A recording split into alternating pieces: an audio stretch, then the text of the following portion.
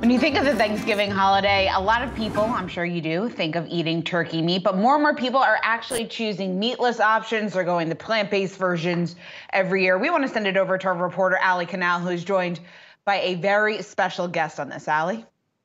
That's right, Shauna. I mean, some people out there actually have meatless options on Turkey Day, some meatless turkey. It's a phenomenon that's happening. And joining me now to discuss is Adam Grogan. He's the COO of Greenleaf Foods, which is a plant-based division of Canadian consumer food company Maple Leaf Foods.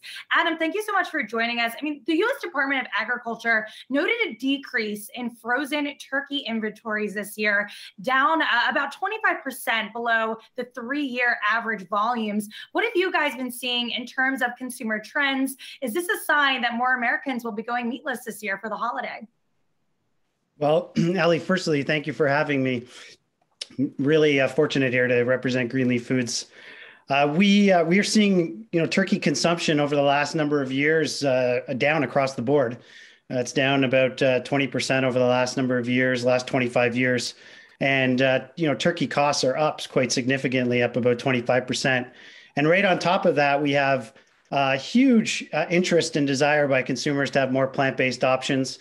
93% of all new consumers that are coming into our space are actually meat eaters. So we lovingly call them flexitarians. So right now we're seeing an explosion of plant-based roasts that are made for the holidays, both for Thanksgiving and the Christmas timeframe.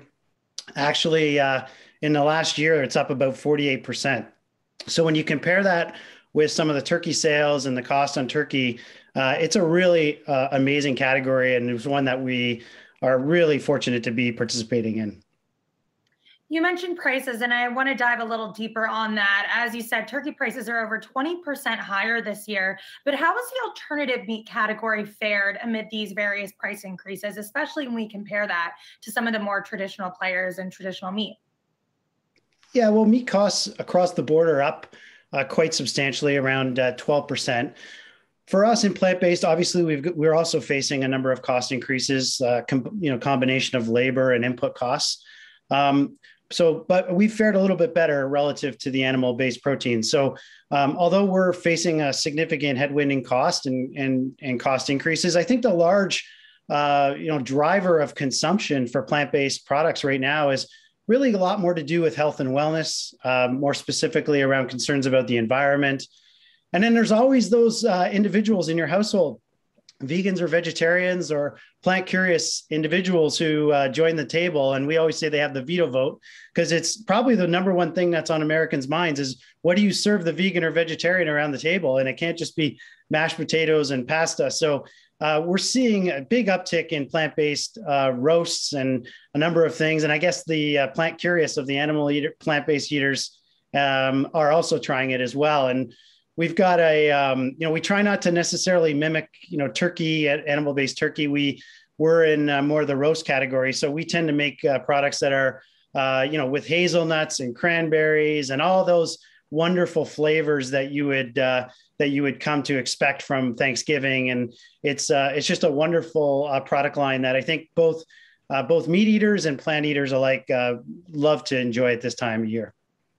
Yeah, there's certainly been a significant interest in plant-based options. Even anecdotally within my own circle, I've seen it. But I do want to talk about this because the Greenleaf Foods division had 6.6% fewer sales in the most recent quarter compared to last year. And then in the previous quarter from that, you guys reported a drop in sales of 20.6% versus 2020. And it's not just Greenleaf that's facing these headwinds. We've seen Beyond Meat cut their Q3 guidance. So why this slowdown, you think, in the plant-based sector overall?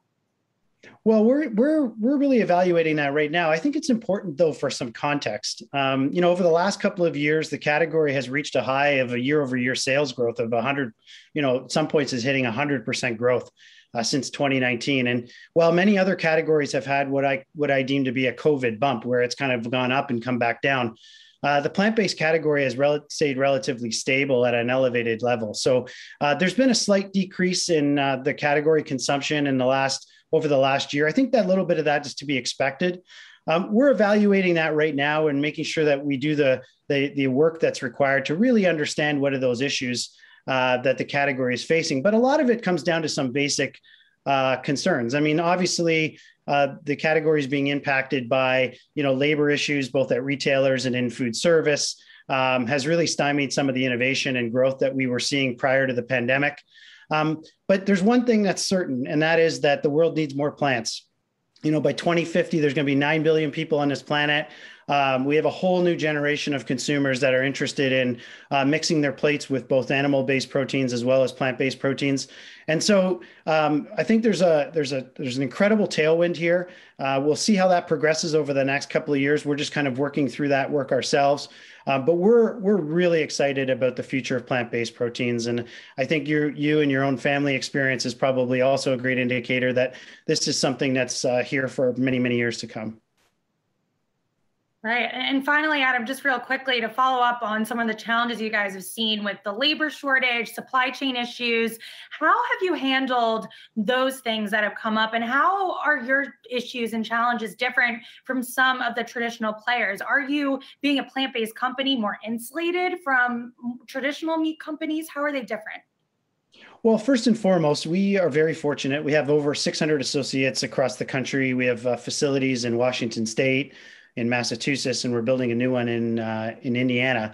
So we have employees all over the United States, and what's really super important for us is their safety first and foremost. I think obviously the meat industry has been impacted by a number of issues around employee safety and labor and the ability to access labor. We're really fortunate in that we have a really strong and stable supply base.